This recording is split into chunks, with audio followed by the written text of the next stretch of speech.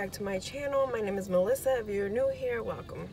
So today I have a grocery haul. It's not a big grocery haul, it's a rather small one because I didn't need that much. But first, Starbucks. They filled it up a little too high for me, but it's just an iced coffee. And this Quest protein shake. I don't know if you guys can see. This is the vanilla. This is by far my favorite. Like, I've tried all the other ones and I don't like them as much as this. This right here, this is good. So we're just gonna pour it in our coffee.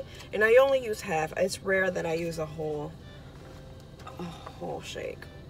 And then we just mix it up.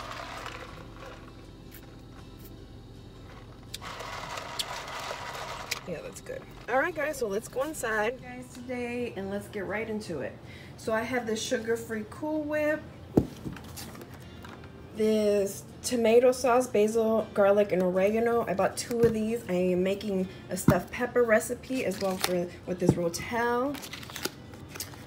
I have Chunk Light tuna and water, Pillsbury sugar-free cake mix, classic yellow. This is really good. I've used this to make cobblers. I've used this to make cakes. It's really good.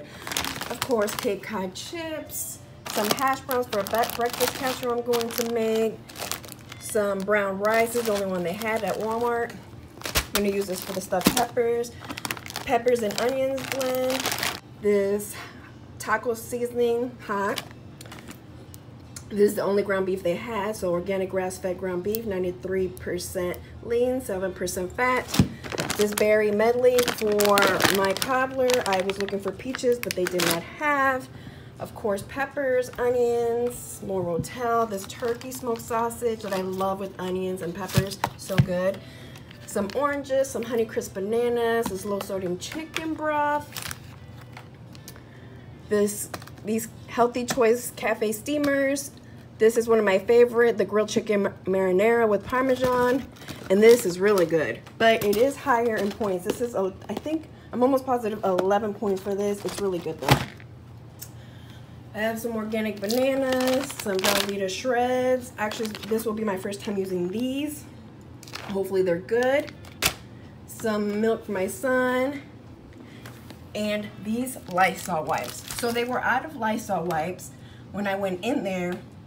And then when I was in the produce section, there was a lady with 2 of these. And I said, oh my gosh, I asked her, where did you find them? Because I can't find any. And she was like, oh, I grabbed the last 2. And I was like, oh, okay.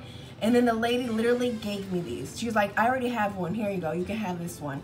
How nice was that? That was super nice, super sweet of her. So I thank her for that. My family thanks her for that.